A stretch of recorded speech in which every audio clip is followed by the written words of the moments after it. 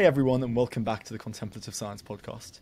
My name is Jamie, and as always, I'm here with my co-host, Dr. Mark Miller. Mark, how are you, mate? I'm doing very well, James. Thanks for that. Yeah, I'm really excited today because we're lucky enough to be welcoming Dr. Jeffrey Schwartz onto the show. Dr. Schwartz is one of the world's leading experts in neuroplasticity, OCD, and the author of many books, including Brain Lock and You Are Not Your Brain. Jeffrey, thanks for being here. Yeah, hi. Good. Nice being with you.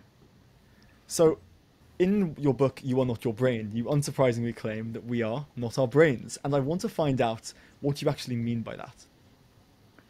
Right. I mean, even the fact that you say unsurprisingly puts you at odds with the academic establishment. Yeah. Because from the academic, from the academic establishment perspective of this era, the title "You Are Not Your Brain" is blasphemous, and I'll use that word advisedly because the scientific establishment has become something of a church, and and that church believes in what basically is you might call fundamentalist physicalism, and fundamentalist physicalism says that everything about the mind, when fundamentalist physicalism is applied to neuroscience and neuropsychiatry, etc., it says that everything about what we call the mind is actually completely explicable in principle and all caused by physical phenomena. Of course, they do very much believe that it's largely in the brain and central nervous system. So when I say you are not your brain, I am fairly consciously going, at cross currents to that belief, although I've worked in academia, my whole life. And so what I mean by that in the most straight ahead way of putting it is that one particular aspect of what we call the mind is active. And that word active becomes very important because when in physicalism, there really is no real meaning to the word active as it's used in common language. Everything is passive. Everything is caused by physical phenomena. And that's why it's largely determinist and very much doesn't really believe in free will. So when I say that you are not your brain, I'm trying to really make the point that at least one aspect of what we do with our mind can be understood in terms of active free will. And that one thing is choices you make about how you focus your attention. So that when I say you are not your brain, I'm saying that there's more to choices that are made about how one focuses one's attention than is just determined by physiological processes in the brain, nervous system, body, etc. Yeah, so you've potentially just set us up there for the follow-up when you mentioned attention. Why is that a useful thing to know for meditators? Oh, well, I mean, I guess, the word meditation, like almost everything else in this culture, has become so debased that you almost have to say, well, okay, let's talk about what that is. But in any traditional understanding of meditation, any traditional understanding of it, meditation is about, in a word, how you focus your attention, choices you make about how to focus your attention. And then, that term mindfulness, which, is a, I like to say pre-Christian, ancient conception it's a word that really was coined by Gautama, approximately 400 to 500 BC. And mindful attention basically is attention that, and that's my proxy for meditation. I mean, even in other, Jewish, Christian, Islamic, I know almost nothing about, but Hindu meditations, I'm sure I know in at least 3 of those other 4 that I just mentioned, Jewish, Christian, and Hindu, and definitely in Buddhist, it's about the choices you make about how you attend to, understand, and process what falls into your conscious awareness. I think one basic way of understanding that is I tend to view the brain, nervous system, physiology part of it as quantitatively huge, but basically passive. And by that I mean that your sense organs bring information into conscious awareness and even non-conscious awareness on a certain level. We don't have to talk about that, but definitely into conscious awareness. You open your eyes, there is vision. Sounds occur, they come in your ears. Smell, taste, touch, okay. What's left from that is that issue of what aspect of that huge amount of sensory input do you attend to, and what is the quality of attention that you put on it. And in a meditative perspective, you're and especially mindfulness, because let's define, sort of give a easy working understanding of what mindfulness means, or an associated term that I use called the wife advocate, which is mindfulness really is, in the most traditional sense. I mean, the term in Buddhist text is sati, S-A-T-I, and then satipatthana is the setting up of mindfulness. And the setting up of mindfulness occurs by essentially taking what you can call a third-person, outer, clear-minded observer perspective on what is passing through your conscious awareness. Right. And so I like to say a third-person perspective on first-person experience. I like a term that Adam Smith coined back in his book, The Theory of Moral Sentiments, of 1759, that is the impartial spectator. That's a Western term that's very related to what mindfulness is. Having a clear-minded, impartial observer perspective through which you then can make moral, ethical decisions about whether your responses to it are wholesome or unwholesome.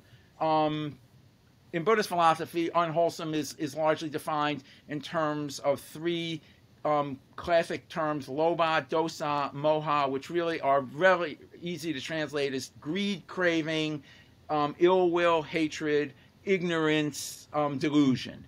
So you're trying to cleanse, to use that word in meditation. The function of it is to cleanse your attentional choices of the overview of greed, hatred, and delusion, ignorance, craving, and etc. And seeing it from an impartial spectator, wise advocate, clear-minded, third-person perspective. So that turns out to take a lot of effort. Why?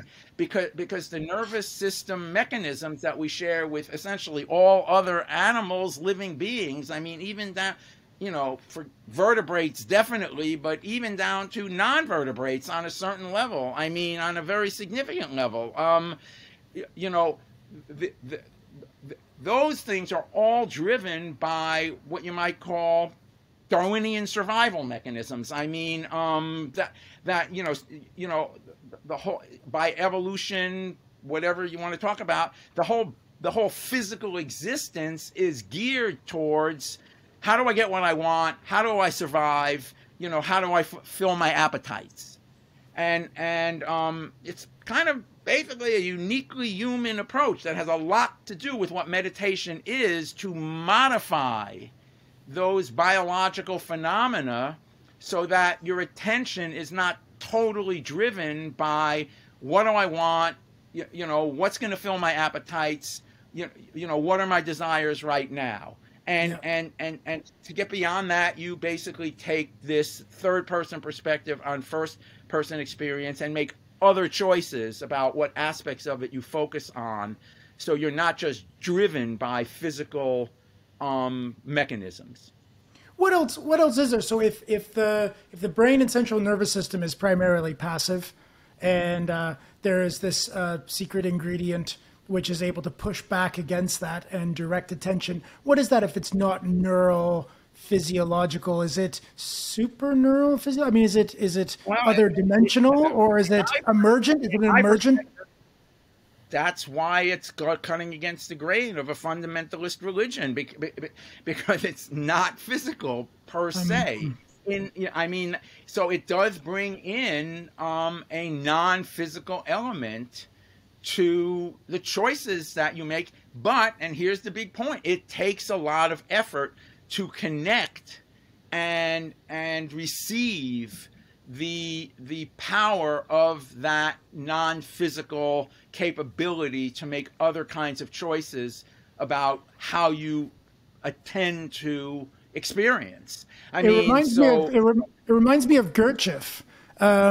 He sort of famously said that, you're born sort of subhuman and you have to work towards your humanity. It's through your work and effort in learning how to use your attention correctly that you become human, and humans are the kinds of things that can make decisions. And before that, you're a little bit automaton until you do that work. You're just banging around and satisfying desires, and you have to. So humanity is kind of hard won rather than just the gift of growing older, or just the gift of even being born. That's putting a very positive connotation on the word human, and that's fine. But that's the whole point. If we want humans to be genuinely different from all the other living organisms in that we are aware of, that's right. We won't be unless we spend a lot of effort and training, and that effort and training is how do you train your attention to not be totally controlled by these physical aspects of your existence.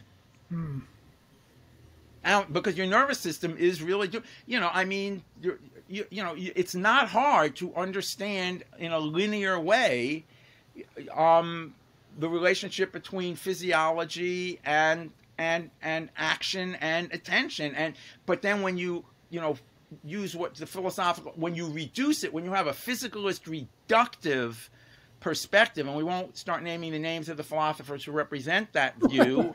But one of them has famously called everything I'm talking about a folk story. This is just the folk story that regular, uneducated, ignorant people believe, because from that person's perspective, which has become a very mainstream view in academic, neuroscience, and not just neuroscience. Educated people know that, it's really just the physiological stuff that you can study, do experiments on, and that's going to explain everything about how your attention gets directed. So that makes everything your brain, and that's why I say you are not your brain. Yeah. It also sounds like then they need to make a philosophical distinction between the mind and the brain. Because when you say the mind can control brain chemistry, you're not saying the brain can control brain chemistry in this internal system. You're saying, no, something non-physical can have physical effects. And it sounds like in response to that point, they're kind of having to deny the existence of a mind independent, totally functionally independent of a brain. Yeah, and I don't even want to have to say totally, because that gets into Gurdjieff and many others and what you mean by human, and totally is a whole different department. I'm just looking for a little bit, right? We don't need totally here. We just need some,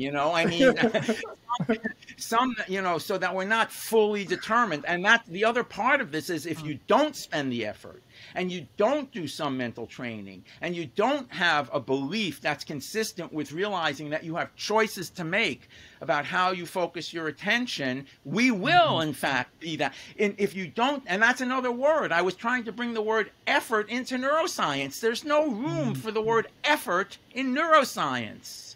And that's why they never talk about it. there's no room for it. I mean, it's what? It's just some artificial thing that the anterior cingulate cortex looks like it's doing. You know, and we don't have to get into the neural, you know, the neuroanatomy and that. But yeah, I mean, that's what they reduce it to. It's just one little area of the brain, kind of being a traffic cop. I mean, you know, that's not effort. That's not what effort is.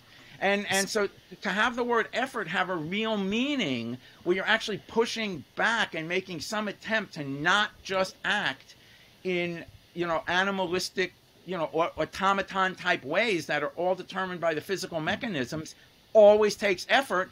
And if you don't make that effort, you are going to be that animal-like automaton. Is this and where? Like that. Is and this that you sort want of to talk about habits, and habits have a lot to do with all of that. Right. So even now that we're like getting onto habits and like the way that habits can have a life of their own and the effort to push back, I know you've done a lot of work with OCD as well. And is that where this fits into the overall sort of hermeneutic of your research? Well, I mean, look, OCD, obsessive compulsive disorder, you know, I recognized, you know, in the late 80s that obsessive compulsive disorder was a very good condition, medical condition, to study, to pursue these interests, which I've had, you know, since quite long before that, you know, I mean, into certain mid 70s. I mean, I just turned 71, so that can put some chronology on it. And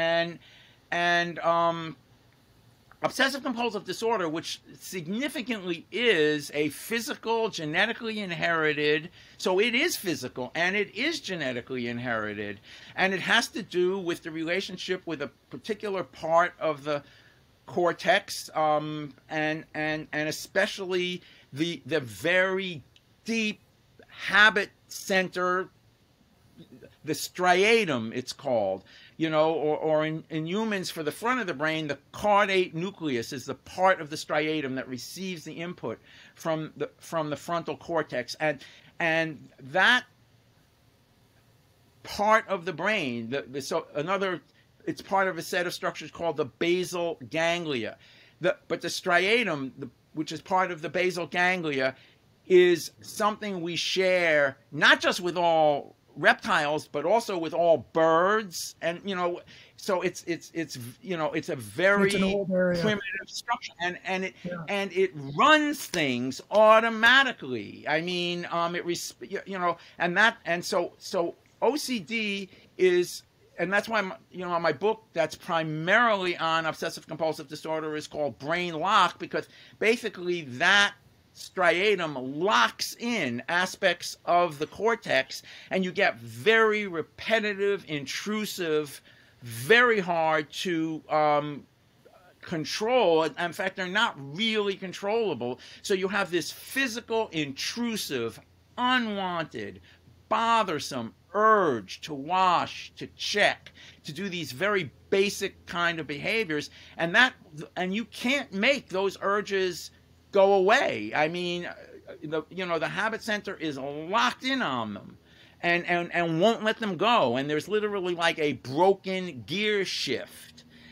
So then what we could train people to do, and yes, medications can help to sort of get the gear shift to work better again, but it's not just, if it's not going to just be medications, there are choices that you can make that take a huge amount of effort, which allow you to see, wait a second, I don't need to wash again. I don't even want to wash again. That this feeling, and that's where I came up with, you know, you are not your brain, because your brain is making you deeply feel like it's an emergency. You have to wash again. You have to check again. But when you realize it doesn't make sense, you can resist it. And then we found that by actively resisting it and changing to another behavior, which takes a huge amount of effort, especially in the beginning, you can actually change the brain chemistry and metabolism associated with that broken gear shift in the brain.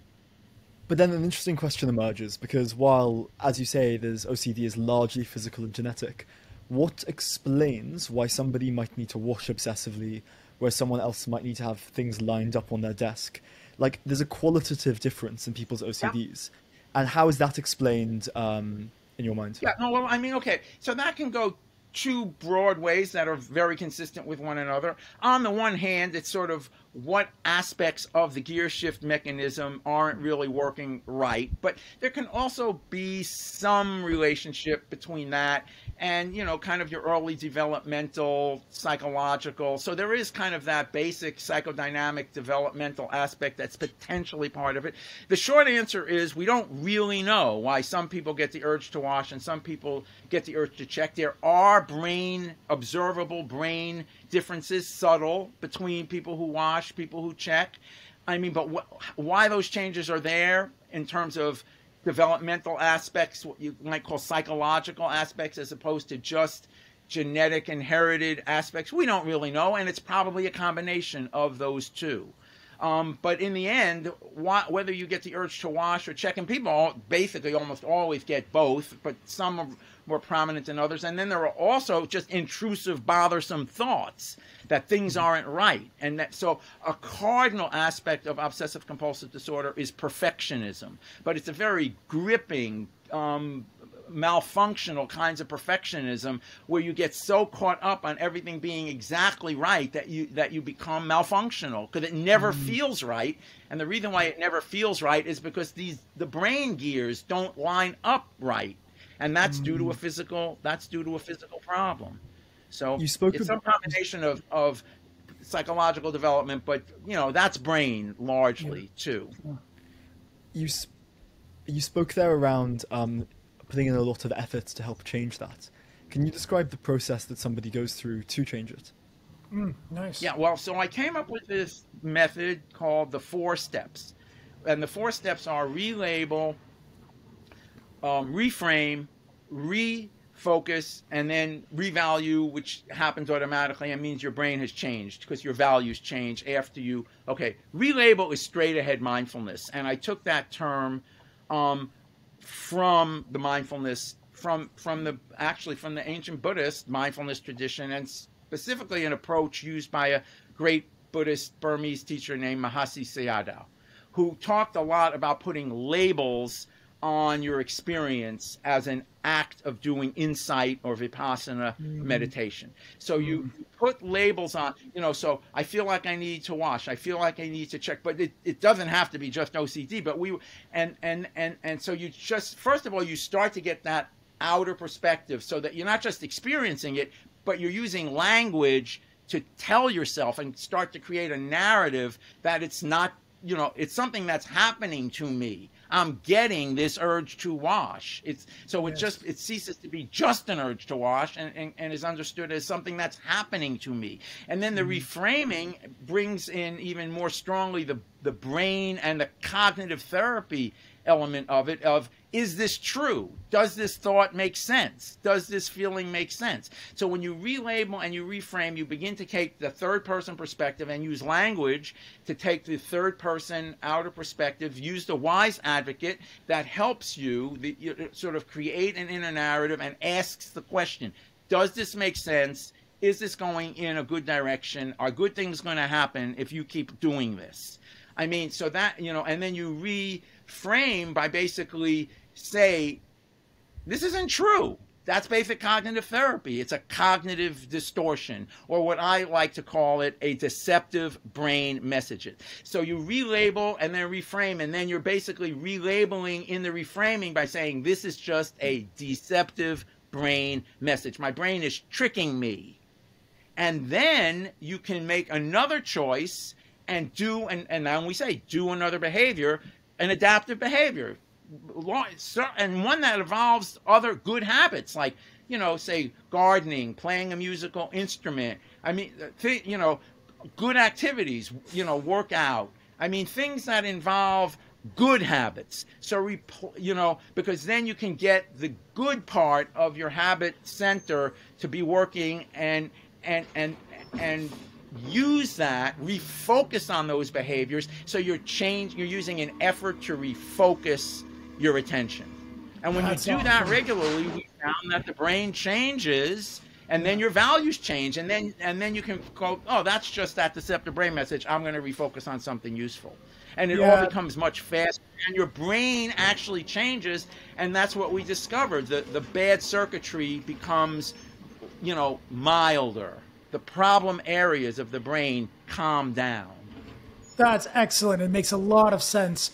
Jamie, if you don't have a follow-up there, just one thing I want to hit on the nose. You mentioned the wise advocate again, and maybe we could just talk a little bit about that in this context, because I know you have a very specific definition of that, and I know it's linked into your understanding of what mindfulness is, which I think is such an important message to be getting across, because today in the sort of mindfulness movement, I think we miss out on a lot of what mindfulness was originally supposed to mean. So maybe we could talk a little bit about the wise advocate here.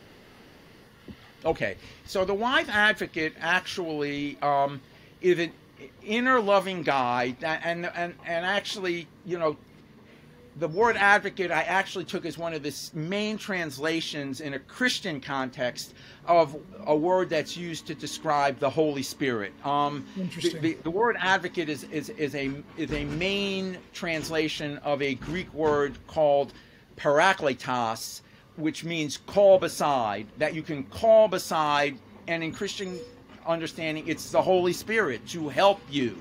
So the wise advocate is your helper, comforter, advocate, counselor, encourager, strengthener, friend, consoler, guide. Those are all words that are used to translate this Greek word parakletos in various translations of the New Testament.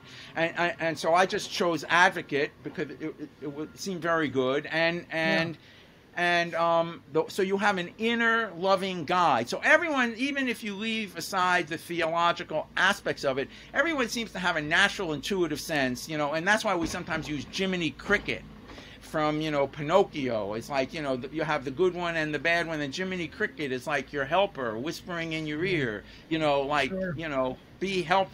your helper, your inner loving guide, so that's what the wise advocate is, your inner loving guide. And that's become, for me, like a synonym for a proper understanding of mindfulness, not as much in a Buddhist context, but it is that, it's helping you take the third person perspective on first person experience. And on top of that is helping you create a constructive narrative that takes moral, ethical aspects into consideration, and always is asking the question, and this is why we use it in business leadership training in my most recent book called The Wise Advocate, that, is this going where we want to go? I mean, focusing on goal-directed aspects of where you need to go.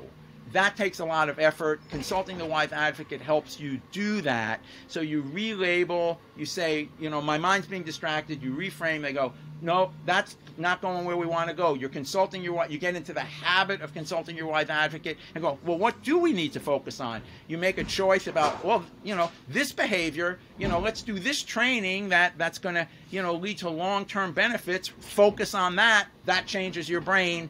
And, that focus changes the brain, which is what revalue means. Your brain has changed. You value it differently. Where do you get this wise advocate? Is this something that you think just comes along hard-coded in human experience, or is this something you grow by doing ethical discipline over a number of years and through education? I don't know to what degree you're aware of that. You're just like bridging, the two philosophical kind of perspectives. And you can bridge them. And I like that the term wise advocate is good for bridging in that way. And that's why, obviously a lot of people we're training are just secular. They might even be frankly atheist. But even they believe that there's something that, that you can consult to create a new narrative. But for me, the word is receptive. The wise advocate is something that you receive. And so that's obviously very consistent with meditative traditions, that you're training your attention to be more receptive. I mean, even like, let's use, again, Alcoholics Anonymous, the AA model, which dovetails with this extremely nicely, your higher power. I mean, how do you connect with your higher power more effectively when you want to have a drink, if you're an alcoholic?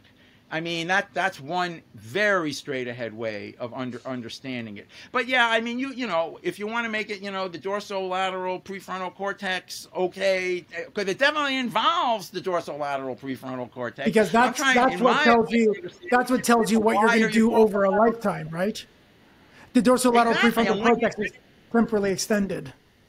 That's it. I mean, you're training your prefrontal cortex to get your habit center, your striatum to, attend to this wise advocate perspective. Right. Be more receptive to the wise advocate perspective. So when you say receptive, I also hear like the Dzogchen tradition in Tibetan Buddhism, you already have these natural perfections. They're already part of you. What you basically have to do is you just have to let go of the hindrances that are between your wisdom and where you are now. And then your wisdom shines forth in a way. You become wiser by getting calmer and by getting the right perspective and by getting your ducks in a row.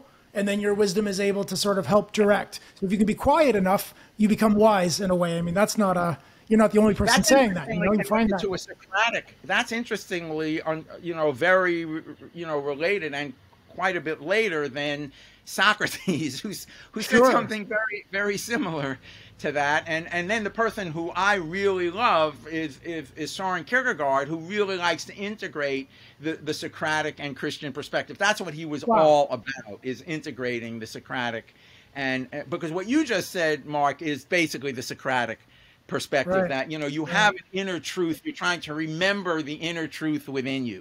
That's what Socrates was murdered, forced to drink hemlock because he was teaching this to the Athenian youth. That was like not a good thing from their perspective. So you see, it's a long story that has this repetitive theme in it in human history, as it were. I mean, but Socrates very much believed that you have this truth inside of you that you're trying to reconnect with. Remember was his way of putting it. And what did Kierkegaard do in addition to that? I mean, I don't know. I think it's so fascinating. Now we're talking about Kierkegaard. I'd like to talk about that a little more. What did Kierkegaard do to synthesize?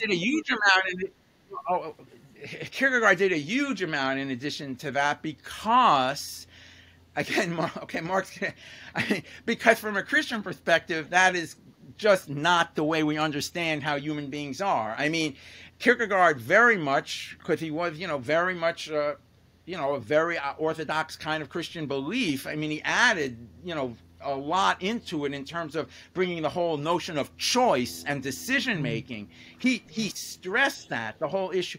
But you have to choose to overcome what, from a Christian perspective, is original sin. I mean, you have a sin nature that you don't want to just go inside of yourself, because inside of yourself, just as yourself, is just this animal nature. I mean, pride and desire and lust and ill will, and I mean, and that's why you need to receive, within that way of thinking, you need to receive the input of what we call the wise advocate, which he very much called God, I mean, and Christ. I mean, you need help. You need, he didn't actually speak about the Holy Spirit that much. He definitely spoke about it, but he made it more kind of about Jesus helping you, which is obviously hot, because it's Jesus who's, sending the Holy Spirit.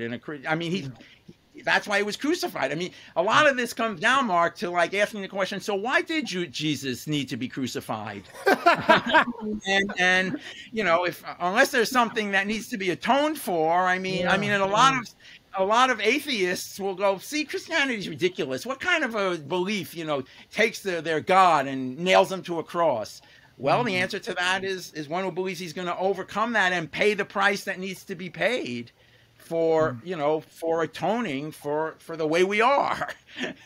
So, these are different perspectives on these issues. But Kierkegaard loved to bring the Socratic issue into that, he loved the questioning attitude that Socrates had, that you're always asking and the humility, knowing that you don't know, was Socrates and Kierkegaard.